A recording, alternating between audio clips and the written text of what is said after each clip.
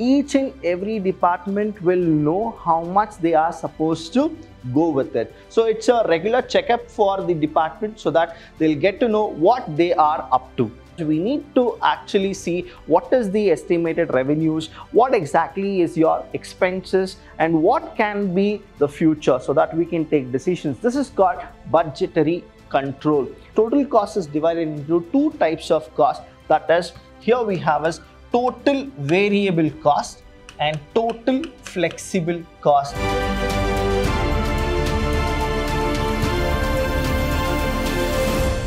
Hello everybody, a warm welcome to one and all. I'm Abhilash from the Department of Commerce and Management in Vidhyaashram First Grade College, the Temple of Excellence. Welcome to all the students. Now we are in the next chapter, that is the budgetary control, which comes in the unit 5. The first session I'll be explaining you about the budgetary control. What exactly budgetary control is? You need to understand that the budgetary control is the process. What exactly it is? It is a process. And what type of process it is, if you need to understand, then you are supposed to know what exactly is the meaning of budget. Now, it's a process by which budgets are. Now, what exactly budget is? Now, budget means it is all the estimation. Budget is all what? Estimation. Estimation of revenues and expenses. So, that is what the budget is all about. And budgetary control is a process by which budgets are prepared. That means what exactly the revenue of the company is, what is the expenses, each and everything is taken into consideration and it is all estimated for the future period. That's why it is all what? It is all estimated. Why? Because it is only focuses on the future and are compared with the actual performance, what we really want to have, and then what are we people doing. That is, the actual and the standards are being compared. So the comparison of budgeted figures, when we go with the comparison of the budgeted figures, we'll get to know that whether the company is making profit or we are not making the profit which we have estimated. So you will get a regular checkup whether you people are moving in the right directions or you have actually deviated your goals or your work. Now, when it comes here, you need to understand budget is only giving the management a proper guideline so that the management can take quick decisions and rectify their mistakes. So, what it helps? So, it helps the management to find out variance and take corrective actions without any delay. That is the reason we are supposed to have budgetary control. That is, we need to actually see what is the estimated revenues, what exactly is your expenses, and what can be the future so that we can take decisions. This is called budgetary control. Let's see the objectives of budgetary control. What are the objectives of budgetary control? The first objective itself is, it is an objective oriented. That means what? It defines the objectives of the enterprises. So it is like goal oriented, it is objective oriented. Second one is providing plans for achieving the objectives so defined. So whatever you have defined, it will make sure that it will fulfill those objectives. The next one we have is coordinating the activities of various departments. So whatever the other departments are doing, each and every department will coordinate with the budgetary control so that the other departments will get to know what the other departments are able to do it or they cannot do it. So there is a proper coordination within the departments through the budgetary control. And next one we have is operating various departments and cost center economically and efficiently. See, this is the main reason we are supposed to have this budgetary control. That is, each and every department will know how much they are supposed to go with it. So it's a regular checkup for the department so that they'll get to know what they are up to. The next objective is, if we go with it, that is increasing the profitability. See here, any company whichever feels that they need to adapt management accounting, though they know that profitability is more if they adapt management accounting, but still they can't afford management accounting. The reason here is management accounting is very costly because you should have expertise people. The reason here is the more you bring expertise in your company, you are supposed to give more money to them. That's the reason many of the companies, they don't go with management accounting. But let me tell you here, students, once if you are specialized with management accounting, company will definitely vouch for you, in the sense they really need you, because management accounting is something which is now the 21st century happening subject. Next one is what exactly the other budgetary control objectives are. We have centralizing the control system, then we have correcting variances from set standard, and the last one is fixing the responsibility of various individuals in the enterprises. That means each and every person are being used in management accounting, and that too in budgetary control. That means optimum utilization of everybody. And the next topic we have is the classification of budget. When we understand the word classification, let me tell you here, we have a lot of classification of budget, but according to your syllabus, we only deal with 3 of the budget, that is flexible budget, sales budget, and cash budget.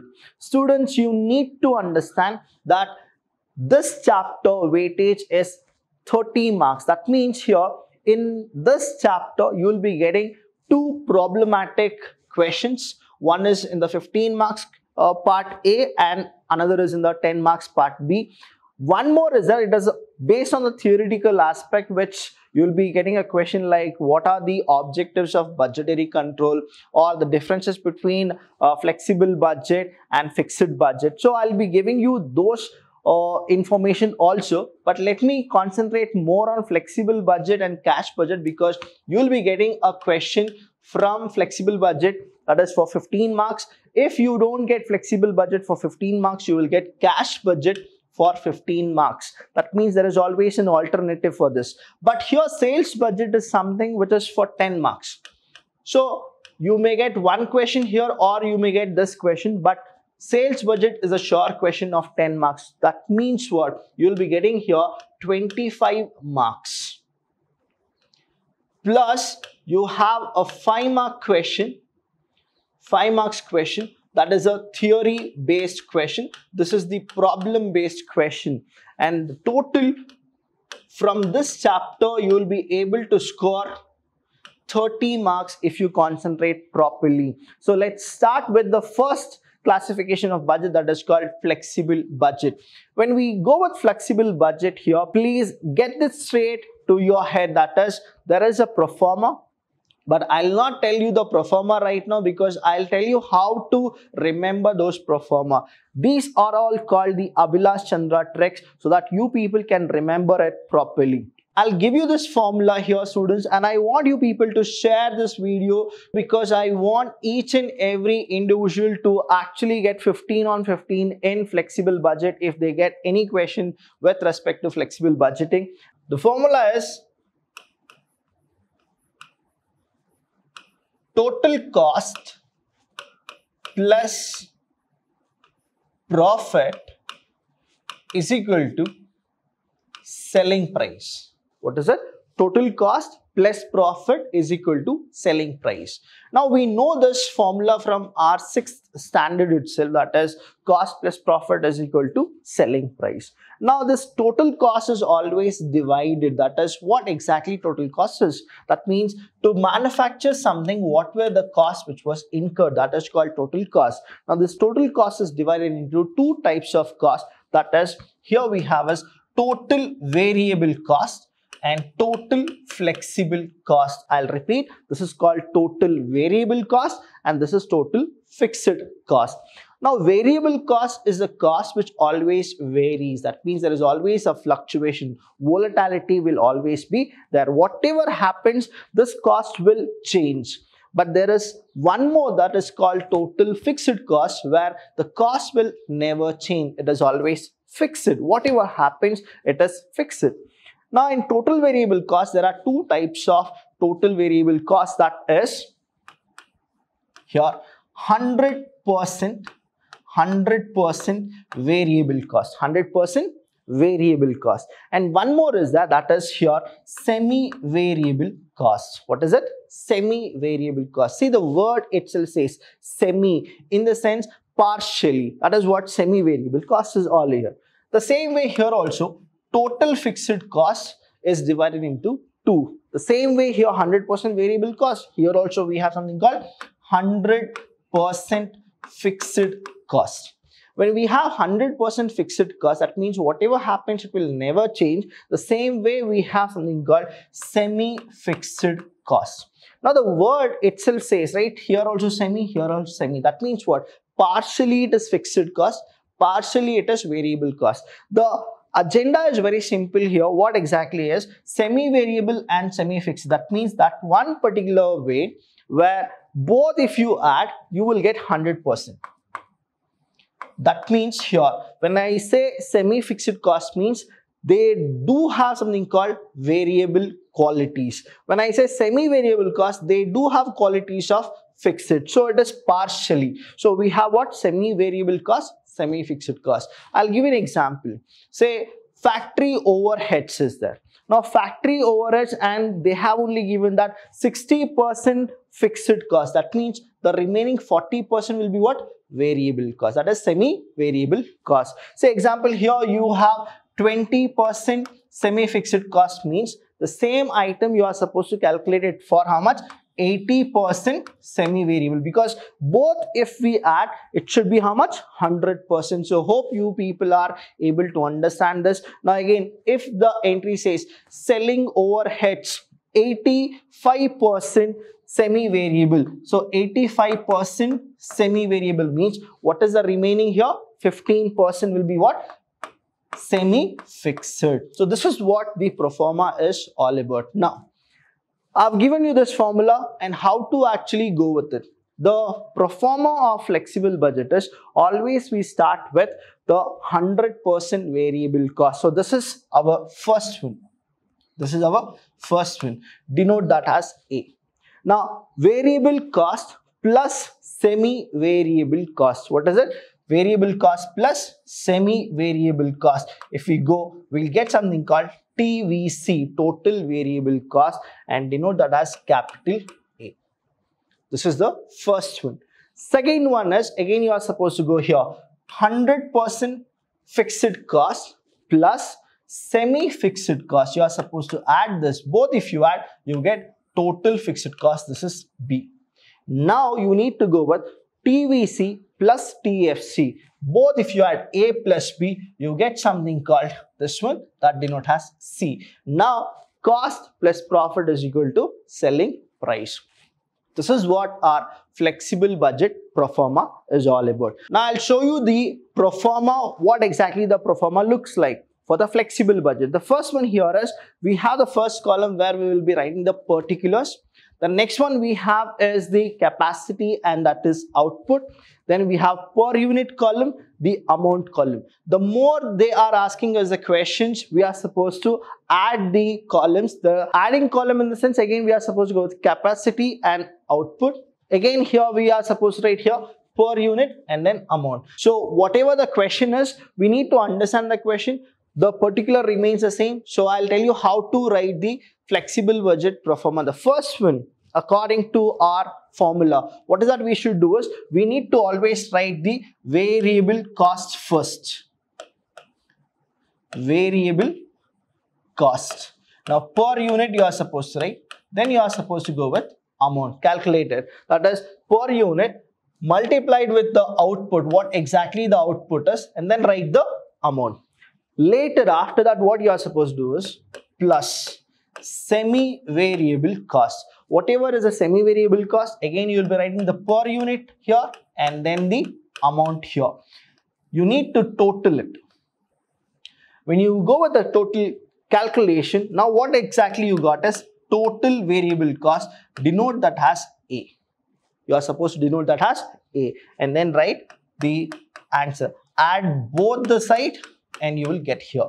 Next one is, we have one more, that is again everywhere here students we have addition. There is nothing called subtraction. Now we are supposed to go with fixed cost. Now you will be writing here fixed cost per unit and the amount, then plus you have semi-fixed cost. Then we have semi-fixed cost. Now the semi-fixed cost, again you are supposed to add. Now what exactly we got is, we have got total fixed cost, denote that as B. Now when we denote that as B, what exactly it is? This is the semi-fixed cost and the fixed cost addition, that is called total fixed cost. After that, our proforma is not complete here, students, because we need to get the profit also. That means you need to add A plus B. When you add A plus B, you get something called total cost. Now this is our total cost. Now what exactly you have done? You have done an addition of A and B. Here also you have done an addition of A and B. So whatever the addition of A plus B, that is what the total cost you have written. Now total cost plus profit. Now profit here you will write, and if you add both here, if you add these two here, now you get something called the selling price per unit and the total sales, that is in the amount. So this is what the proforma of sales budget is. So hope you people have understood here. The first one, what is that we should do is, we need to first separate what is variable cost, what is semi-variable cost, we need to add it. Then we are supposed to know about the fixed cost and the semi-fixed cost. Both if we add, we get total fixed cost. Then both the A and B, that means total variable cost and total fixed cost, we are supposed to add, we get something called total cost. Add profit, we get sales. This is the proforma of flexible budget. In the next session, I'll be discussing and we will be solving the question paper problem itself. So till then, stay tuned and thank you so much. I'll see you when I see you.